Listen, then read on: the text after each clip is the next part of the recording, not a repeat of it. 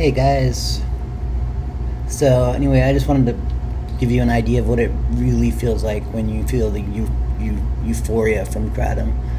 Well, since it's now 3:30 my time, and I have been drinking Kratom since about 12:30 this morning, so I am lit, and I feel mildly drunk actually.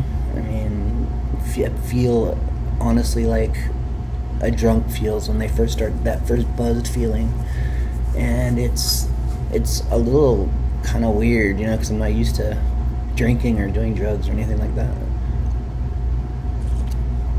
But it's a very enjoyable feeling, and I feel like I can go and do work now. I feel no pain at all, not from my head to my toes, no pain, and I'm normally in a lot of pain.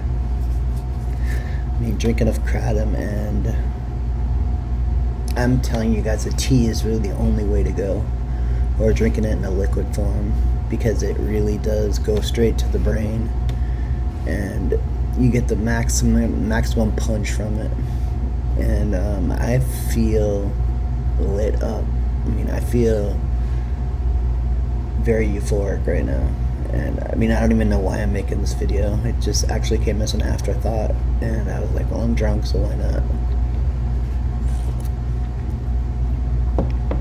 But I mean, it can be used for recreational purposes, and as an adult, I think we should have that right to make that choice if we want to. But I mean, I've tried it every other way how to get this feeling, and I've only ever gotten it in a liquid form. I've never gotten it from a toss and wash. I've never gotten it from those little capsules. I think you got to look at, maybe ask those head shops where they get their capsules from. Like what country does their Kratom come from? If it's like a country like, I don't know. I don't even know what I'm talking about anymore. I'm so messed up. So I'm gonna keep drinking Kratom and probably pass out. What's weird though is it actually gives me more energy. It makes me want to drink more. It makes me want to do more. So I'm ready to go to work right now and do some manual labor, but I'm a little too fuzzy-headed to do anything serious.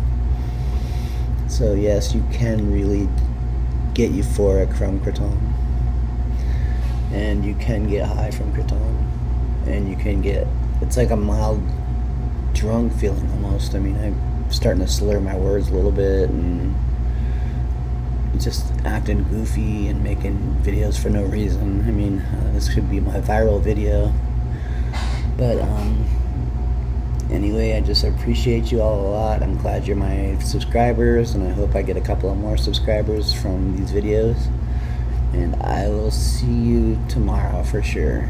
I'm going to pick up my groceries at 7 in the morning, so I'll be awake early, of course, which I wake up at 12:30 in the morning anyway. I have a weird sleep schedule. I sleep from like 6:30 at night to about 12:30 in the morning, and I wake up and I clean my house and start my day.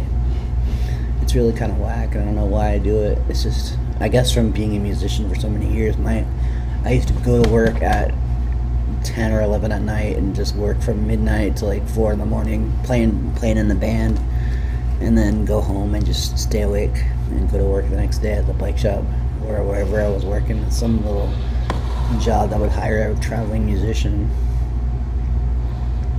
I'm gonna put probably a little 30-second clip of the band I was in, so you can see how aggressive and how hard it was and why you wouldn't like it. So I don't know why I'm whispering. Like, I feel like I'm doing something wrong. Well, so I think I'm being goofy enough for 4 minutes and 21 seconds. Peace out, y'all. Much love.